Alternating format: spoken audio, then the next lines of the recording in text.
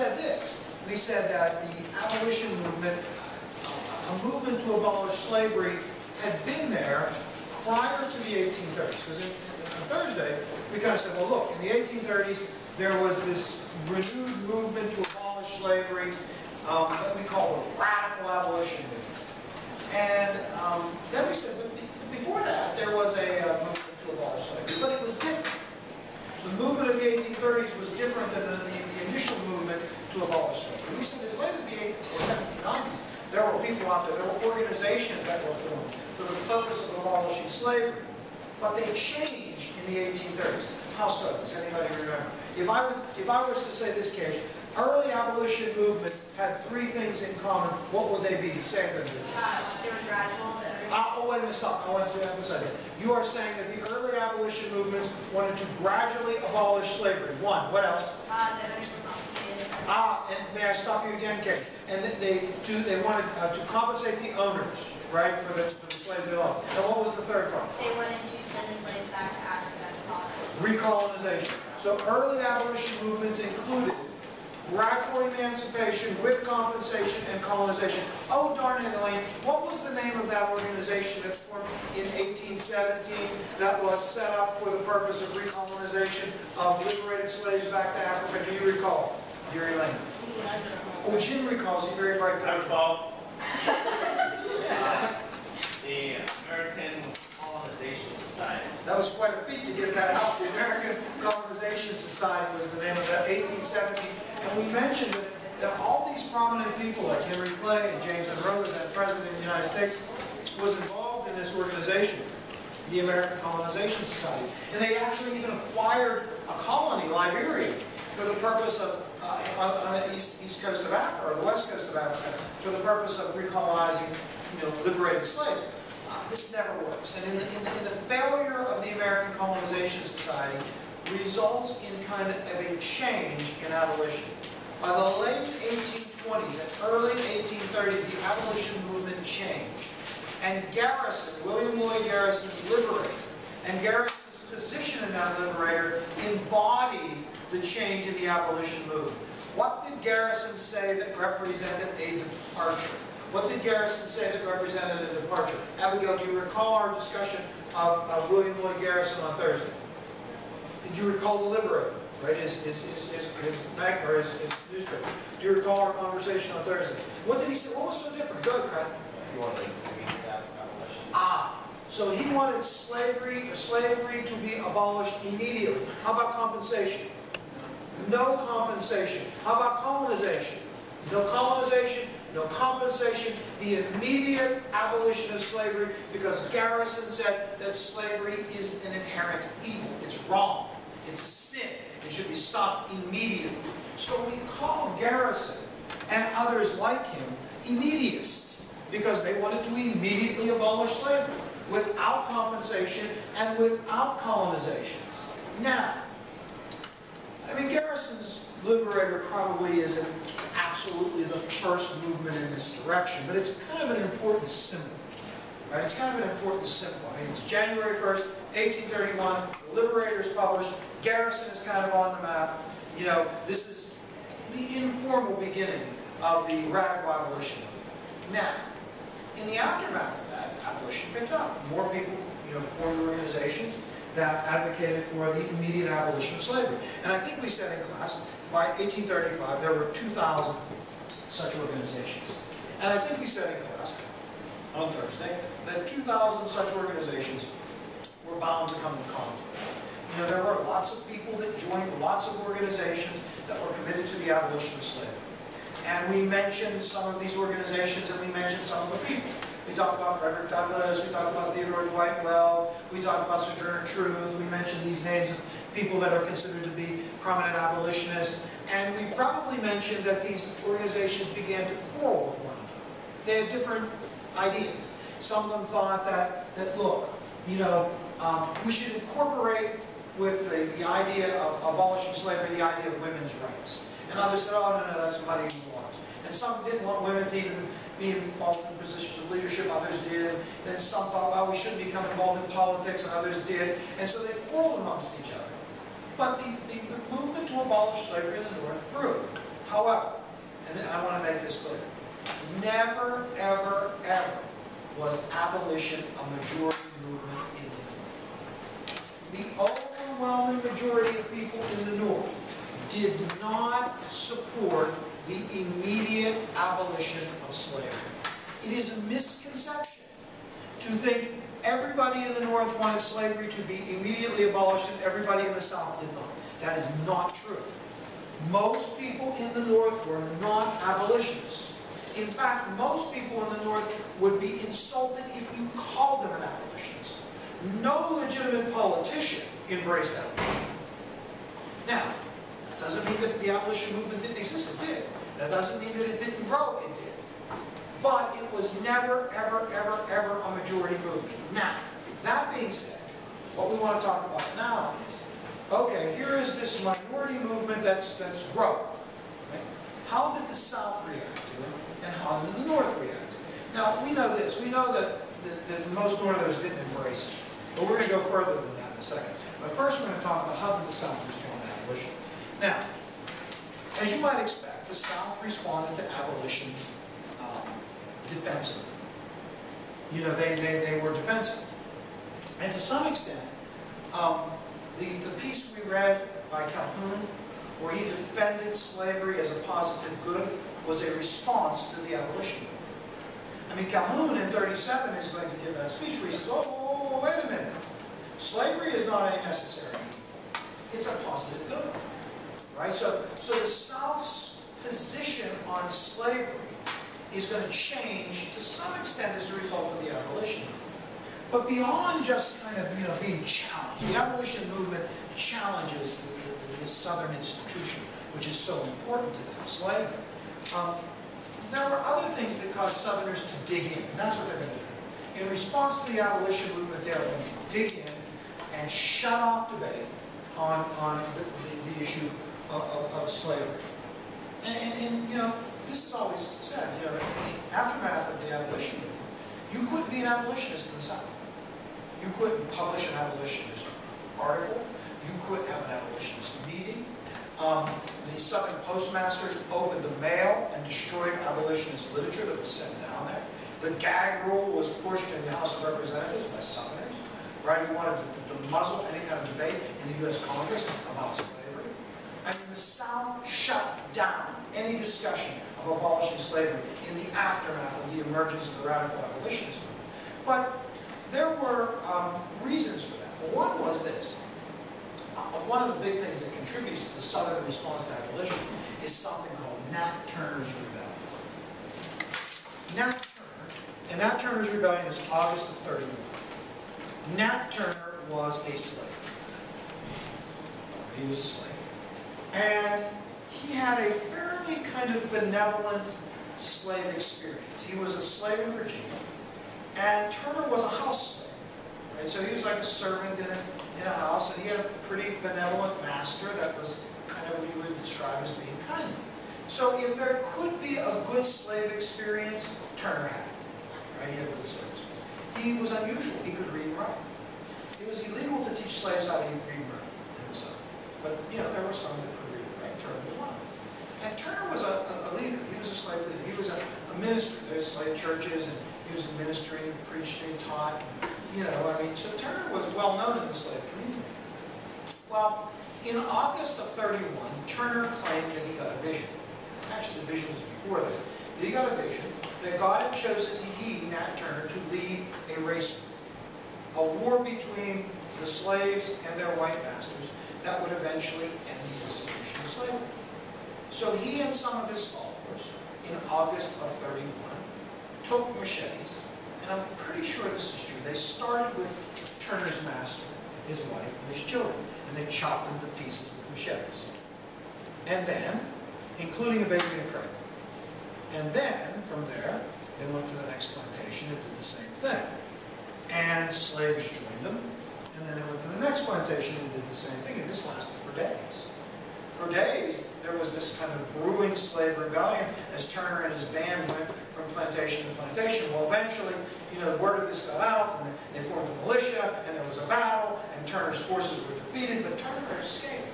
And he kind of was at large for, I think, a couple of weeks. he was finally captured, and he was tried, and he was executed. But whose fault was Nat Turner's rebellion? Where does this come from? Right now, you see this, the South is defending slavery as a positive good. They're basically saying, hey, everybody's happy with slavery. The slaves are happy, the masters are happy, everybody's happy with slavery. Well, if everybody's happy with slavery, how come this guy's macheting people? Right? How many people typically don't do that, right? They don't machete their neighbors. They don't do machete. I mean, why is that? Well, what's this coming from? So who do we blame for Nat Turner? Now, it would be convenient to say, well, I was crazy. Right? But here's what they said. Look, the Liberator and all of this abolitionist sentiment starts in January of 31. It was these ideas that caused Turner to do this. It was this abolitionist sentiment that seeped from the North into the South. And so now, with Nat Turner's rebellion, abolition wasn't just something that would destroy their economic well-being. Now what Southerners were saying is the safety and security of our homes are jeopardized by this idea of abolition. That what these abolitionists are inciting in our slaves is a rebellion. Now, and there was nothing that white Southerners feared more than a slave rebellion, because they were vulnerable. There you are. You're on a plantation and you have 300 slaves, right? What are you going to do? If those 300 slaves turn against you, what are you going to do? I mean, you might be able to kill some of them, but eventually they're going to kill you. You're sleeping at night. The slaves are in your house, right? They're taking care of your children. Now, you're vulnerable to this. And so, if these ideas can encourage someone like Nat Turner, who had a fairly benevolent slave experience, to react like that, then what could they do to the rest of the slave population? We just can't have this. We've got to stop it. It's not about free speech. It's not about democratic principles. It's about the safety and security of our families. So in the aftermath of Nat Turner's rebellion, the South shuts it down. Look, in 32, kind of the end of it, in terms of the discussion of the abolition of slavery, is in 32, the state of Virginia, in the legislature of the state of Virginia, the legislature, in response to Nat Turner, debates actually abolishing slavery. They said, well, you know what? Maybe the best way to prevent this from happening again is to just eliminate slavery. Let's go for a gradual abolition of slavery with compensation. Let's do it. You know, there were people actually in Virginia that wanted to move to abolition. Right? And they debated it. And they voted, and the vote was very narrow. Narrowly, right? They defeated a proposal to abolish slavery in Virginia in 32. In the aftermath of that, discussion was shut down. They put a price on Garrison's head in Georgia. They said, you bring this guy down to Georgia, we'll give you $5,000, because he is guilty of murder, exciting slave rebellion. And that was punishable by death in the state of Georgia. So in the aftermath of Nat Turner's rebellion and the Virginia debate, conversation about the abolition of slavery in the South was shut down. Now, in 33, to make it even worse for Southerners, Britain abolished slavery. In their colonies as well. And so now the white South seemed increasingly isolated from the rest of the civilized world. And that's when they really dig in and defend slavery as a positive good. Now, the response of Southerners to slavery is not surprising. Right? It's not surprising. But in the North, most people were not abolitionists. And many people were overtly hostile to abolition. Not just abolitionists, but they were hostile to it. In 1835, there was at least 50 riots by people who were rioting against abolitionists. Garrison was drugged through the streets with a noose around his neck in Boston. Eli Lovejoy, who was an abolitionist newspaper editor, had his printing press destroyed 3 times. The 3rd time they destroyed his press, they killed him. He was killed by an angry mob. So in the North, there was hostility towards abolition. Right? Hostility towards it. Now this is sort of interesting. Now, I'll say this. If you were an average Northerner, and I picked the city of Scranton, because of Mrs. Urey, who's from Wilkesboro, which is right next to it. So if I was an average American living in Scranton, Pennsylvania in 1835, I would not be an abolitionist. If that were true. If I just picked an average American, pulled them up, said, hey, are you an abolitionist? That person would more than likely say no. And it would not be unlikely that they would not only say no, but they would be hostile to abolition. Actually hostile to it. Now, equally likely they would say this, but I'm against slavery. I am that. So you're saying if I pull a guy, Bowman, the average person, a guy from his house in Scranton, Pennsylvania, and I say to this guy, are you an abolitionist? He'd say, absolutely not.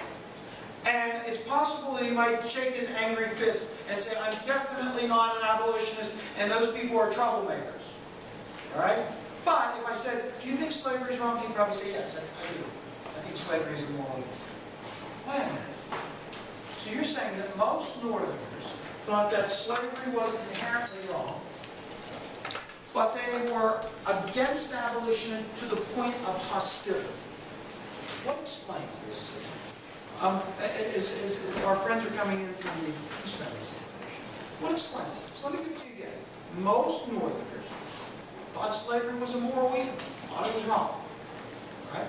But they were not abolitionists, and in fact, might have been hostile towards abolition. What explains it? Crowd has a thought. Let's see what it is. They didn't want competition with the jobs. Oh, so you are saying there may have been some people in the North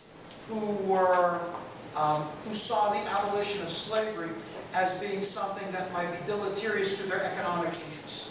Is that what you are saying? So you are saying, now it's interesting you say that, dear friend, because some of the most vocal anti-abolitionists were the Irish. The recent immigrant, first generation, and recent immigrant Irish who were in the port cities in the Northeast, they were some of the most vocal opponents of abolition, hostile against ideas of abolition. More than likely because they feared 4 million freed slaves would come and take their jobs. Right? You know, compete with them for their jobs. So sure, yes, there were some people that were against abolition for that overt economic reason. Why else? Why else? Yes, go ahead. I think it's because they didn't want to get into trouble with angry mobs. Oh, so you're saying they just kind of going along with what most people believe. They didn't want to be the... but I'm more interested in why there's an angry mob than people not wanting to be hurt by an angry mob. Why is there an angry mob in the first place that would speak so passionately against abolition? If most people, because what I'm saying to you is most people thought it was wrong, why would they be so passionately against the proposal to immediately abolish it if they thought it was wrong in the first place? Your competition for jobs makes sense. Why else? Perhaps I think that caused conflict with the South. Oh. So what you are saying to me is that some people might have feared that a movement towards abolition would have disrupted the Union and might have resulted in a civil war. After Calhoun said, look, if you go, didn't Calhoun say abolition and Union cannot coexist? Right? We can't have both of these. Do you think there are people that say, well, look, we don't like slavery, but we don't want to pursue something that breaks up the Union? Go ahead, dear Abigail.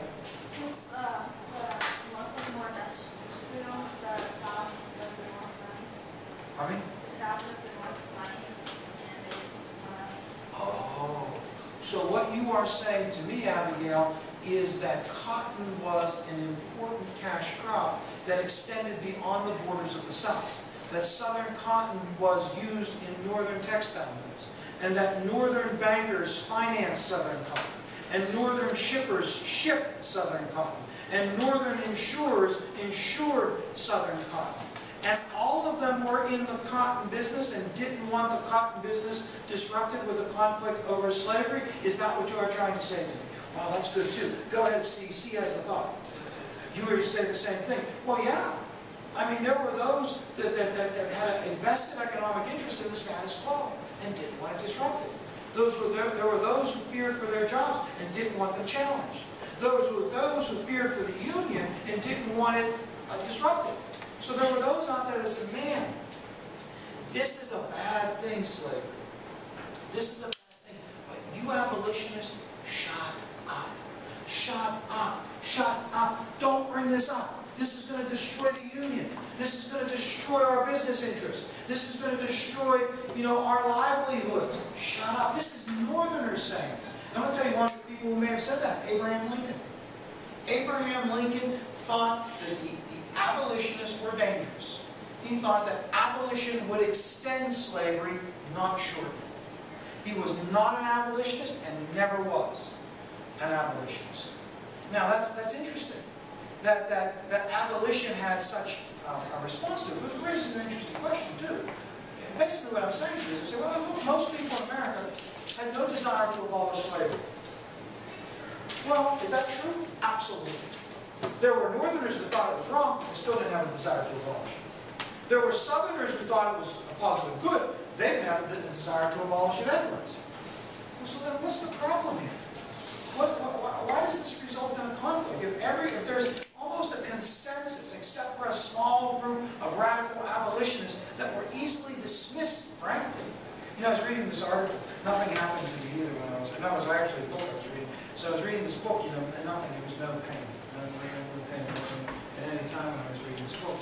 But I was reading this book that compared the abolitionists of the 1830s and 1840s to the hippies of the 1960s. They said that the abolitionists of the 1830s and 1840s, beyond supporting abolition, had kind of other bizarre sort of ideas that they adhered to. You know, and so this was kind of a fringe group. And so what's the problem here? How does this... Well, the answer to that question is expansion. It's not necessarily that people wanted to abolish slavery in Georgia. But the question became, what if slavery is going to spread to Kansas? Now what? What if slavery is going to spread to California? Now what? So we can agree this is a bad, we don't not agree, but in the North we can all agree in the North it's a bad thing, and most people did. Right? Agree that it was a bad thing. And if it's a bad thing, should it spread? And are there other implications to that? And so it is not the abolition of slavery that becomes the issue. What becomes the issue is the extension of slavery. And the extension of slavery becomes a political issue, which takes us back to the conversation of politics. So let's go back to that. When we left politics, we left it with the election of 1840. Does anyone besides Jim and myself remember who the presidential aspirants were in 1840? Jim, you are lucky because C here remembers who the presidential aspirants were in 1840. C, tell them. Van Buren was the incumbent president who was seeking re-election in 1840. Was he not? What political party was he associated with? He was a Democrat. And who was challenging him from the Whig Party? D. William Henry Harrison was challenging him from the Whig Party. So it was Van Buren versus Harrison in 1840. Now, we know Van Buren. We know that Van Buren was a confidant of Jackson. He had been Jackson's vice president. And we know that Van Buren had been elected president and had kind of been burdened with a serious problem. Matt, do you recall the serious problem that Van Buren had been burdened with in his administration, which hurt his popularity? Do you recall? Tulip, do you recall? I mean, there was a big thing, 1837? The panic. The panic. The Panic of 37 was a severe economic downturn or recession. And Van Buren was in office during this, and it may not have been his fault, it may have been his fault. We discussed that a little bit, but Van Buren obviously is associated with economic hard times, right? So naturally the Whigs are going to say that the Democratic policies that created these problems, and you should vote for us in 1840 and you'll be better off. And they nominate William Henry Harrison. Harrison is 68 years old at the time of his nomination. He's the oldest person to be elected president until Reagan. Right, so he's 68 years of age. And Harrison had been one of the Whig candidates that had run in 36. Remember they ran 3 or 4 candidates in 36. Harrison had been one of them. And he had kind of done the best of all the people that had run. So Harrison had run for the presidency in 36 among other Whigs who had run that year. Remember we said they ran more than one candidate to try to put the election in the House of Representatives. And he was a war hero. I mean, Harrison had a nickname. That's great because Jackson had a nickname. Jackson's nickname was Old Hickory. Harrison had a nickname. His was Old Tippecanoe, right? So Old Tippecanoe had a nickname. He was a war hero. Get it? The Whigs were kind of going to try to out-Jackson Jackson, right? The Jacksonians had swept into office with their hero, Andrew Jackson. He had been a war hero, didn't have a definite record of policy. Harrison didn't either. I mean, Harrison had served in various offices at times. He had been the territorial governor of Indiana. He had served in the military, but he wasn't a player. You know, he was no Henry Clay. Henry Clay wanted the nomination at 40, but the Whigs kind of decided, well, we're going to go for kind of the Jacksonian Whig. William Henry Harrison, a war hero, doesn't have a real strong political record, man of the people. And that's what they said. They said, our guy is a man of the people. You know, he's just an old-fashioned, typical American who, you know, wears flannel clothing and, you know, is a frontiersman. And you know, the Democrats mocked him. They said, oh, I guess he would be happy on the porch of his log cabin with hard cider. And they said, that's right. And they called it the hard cider campaign for Harrison. And they said, and incidentally, your boy Van Buren, he's an aristocrat. He is an aristocrat. He is someone who has a privileged existence, and you know he's privileging at the expense of the people. Now, what was interesting about that whole campaign is nothing could have been further from the truth about both candidates. Harrison had never lived in a log cabin. His family was a wealthy family from Virginia, and he had lived on a large plantation with a lot of slaves his entire life. So Harrison was never, ever, ever poor. He was never a hard cider frontiersman ever. Van Buren, on the other hand, was in fact poor. He was never an aristocrat. He was somebody who grew up from modest beginnings. That didn't matter. The campaign was turbulent. It was an issueless campaign. You know, the Whigs kind of strayed away from taking a position on any kind of issues, largely because the only thing that unified the Whig Party was hatred for Jackson. It was the highest voter turnout. Oh, I found another number on that. Oh, 80.2%. The source I was reading last night, 80.2% of eligible voters went to the poll in that election, and Harrison was elected. He was elected to the presidency. And not only was Harrison elected to the presidency, defeated Van Buren, right? Defeated Van Buren. Not only did that happen, but the Whigs won the House and the Senate. So the Whigs took over the national government. They won the House, they won the Senate, they won the presidency. Now, Harrison, age 68, carefully writes a lengthy inaugural address, 1 hour and 45 minutes. He does this for two reasons. One reason is he wants to prove to people he's not old. Because this was a campaign issue. And the Democrats said, hey, that guy's too old to be president. Right? He's 68. He said, no, he's too old. No one else has ever been that old. He's way too old. He's going to be not energetic enough. So he wanted to prove to them, hey, look, I'm not too old. I'm going to deliver this inaugural address, which is 1 hour and 45 minutes. Okay. The other thing he wanted to prove is that he was a capable intellectual. So he personally wrote this speech, that had all of these things in it, and he's delivered for 1 hour and 45 minutes. The day he delivered it outside. It was kind of a bad day. And we all know the story of what happened to Harrison shortly after his inaugural address, because his administration got underway. He became ill, seemingly caught a cold, which turned into pneumonia. 4 weeks later, he was dead. Harrison served about 30 days as President of the United States. He was the first president to die in office. Right? This is the first time this had ever happened. Nobody knew what to do. I mean, this guy died, now what? Well, who's his vice president? His vice president was a guy named John Tyler. Right? In fact, during the campaign, they would say this, Old Tippecanoe and Tyler too, right? And Tyler too was a Virginia Whig. But Tyler was a disciple of John C. Calhoun. And he was only a Whig because he hated Jackson over nullification. So the nullification crisis, you know, had caused many, many, many states' rights Democrats to abandon the Democratic Party, and they went to the Whig Party.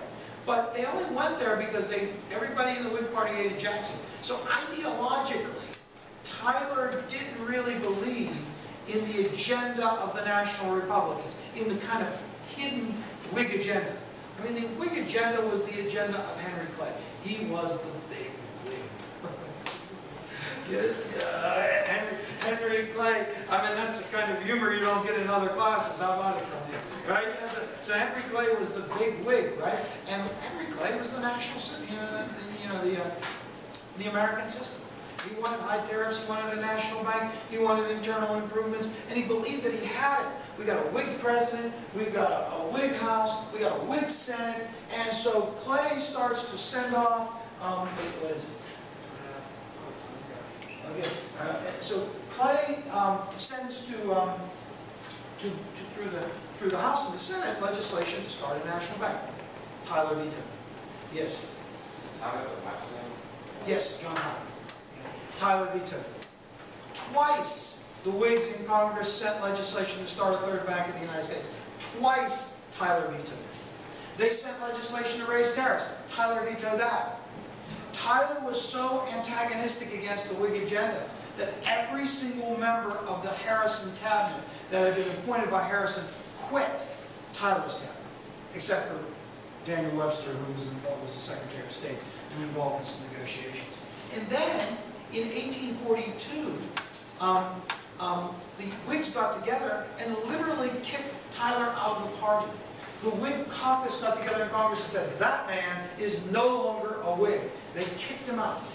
So the Whigs, at the peak of their popularity, when they thought they were going to get their agenda passed, were thwarted by Tyler, and they were frustrated with this. But Tyler was in a political jam. And Tyler's political jam was this. He had alienated the Whig Party that had made him vice president. They surely were going to nominate him in 44.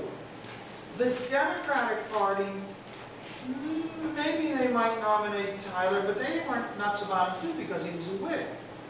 So Tyler sought to kind of deflect attention from these big issues, the issues of bank and internal improvements and tariffs, by raising another issue, expansion.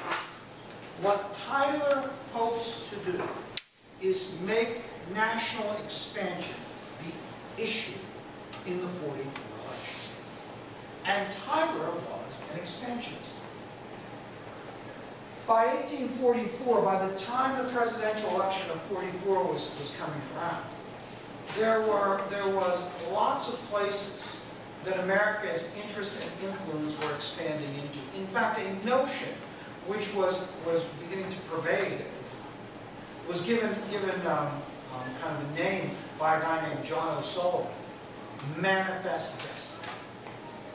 What Sullivan said is the mindset of many Americans by 1844 and into 1845 was, it is the destiny of America to spread its interests and its institutions and its values and its ideals and its economic system from Atlantic to Pacific.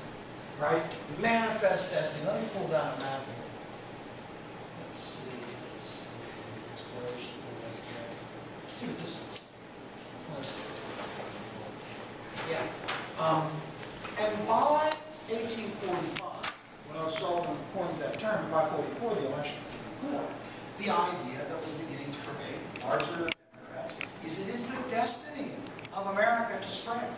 It is the destiny for our institutions and values to spread from the Atlantic to the Pacific. Now you might say, well, how does this become an issue? Well, it becomes an issue in two areas, Oregon and Texas. That's where the issue of manifest destiny comes to a head. What should we do about Oregon and what should we do about Texas? Let's point out on the map both Oregon and Texas. Oregon and Texas. Now let's talk about Oregon first. By 1844, there were about 5,000 Americans in Oregon. In 1841, there were 500. Now look about this area. This is Oregon. All this territory here, this was the Oregon territory. So what we're saying is, in 1841, look at the instructor's finger. Look at the instructor's finger. All this, 500 Americans. That's it. All right. Then, from 41 to 44, Americans, as a steady stream, traveled and migrated to Oregon. Guess how they got there? You'll never guess. On the Oregon Trail, right? Do you still play that stupid game in elementary school? Do you still do that? The Oregon Trail. Bowling, did you do that at Pitcairn Elementary? I did. Even at Pitcairn? Yes. Right? Jim, did you play the Oregon Trail? Is it your favorite thing in the whole world? Yes. The Oregon Trail. Yes, that's how they got there, on the Oregon Trail. I think I was reading somewhere. I think they went at like 1 or 2 miles an hour. Can you imagine that? How slow that is? 1 or 2 miles an hour. From here, like St. Louis, right, to Oregon at 1 mile an hour? Of course it is. Well, it took 5 or 6 months. Well, no kidding, right? It took, because see these Great Plains here? They're flat, but it's all uphill. Because you get into the Appalachian Mountains, and you get across the Appalachian Mountains, the Willamette Valley that's here, and people went there in large numbers, right? About 5,000 is a lot. And the deal with Oregon was this. The deal was that Oregon was to be jointly occupied. Britain and the United States couldn't agree on a border, so we said we'll just both be there. There's not enough people to fight about it. Now there were 5,000 Americans. And now this feeling of manifest destiny, this idea that America was destined to spread its institutions, its values, its traditions from Atlantic to Pacific comes into the picture. And people like Tyler and others said, look, this should all be ours. We claimed it with our families. It is our destiny to spread our institutions and values. It's kind of the notion of American exceptionalism. Now, I mean, this notion of American exceptionalism, that we are a special people, right? That we are a special people, that we're different, inherently kind of suggests that that specialness is better, right? And if you think about it, there are lots of examples of that. You know, I mean, the city on a hill. You know, Winthrop's city on a hill. We're going to be a beacon. We're going to show the world one way it can be. You know, that's the idea of American exceptionalism. So this idea of American exceptionalism is out there, and it comes to kind of full fruition with Manifest Destiny. Incidentally, that's why they hate us in the rest of the world. You know, and the rest of the world hates us because of that. You know, and they won't admit it. You know, that they hate us, but they do, right? You know, it's because of these notions of Manifest Destiny, right? You know, and ideas of American exceptionalism. But regardless, it brings to a head, you know, the idea of the annexation of Texas, or annexation of Oregon. We'll talk about this tomorrow. 5440. Fine. Now, one last thing before we conclude. The other area is Texas. Right? At the time the election of 44 went on, Texas was an independent country. Now, Texas had been a part of Mexico. Now they were an independent country that some people wanted to annex into the United States. Right? I'm not talking about an independent country. We're talking about just that, an independent, recognized independent country, right? And expansionists wanted to expand and annex Texas and take all of Oregon. And this becomes a big issue in the election of 44, which we are going to talk about tomorrow. All right, that will be on the YouTube if you want to watch it, Jen, on our page, right, for tomorrow. So there you go.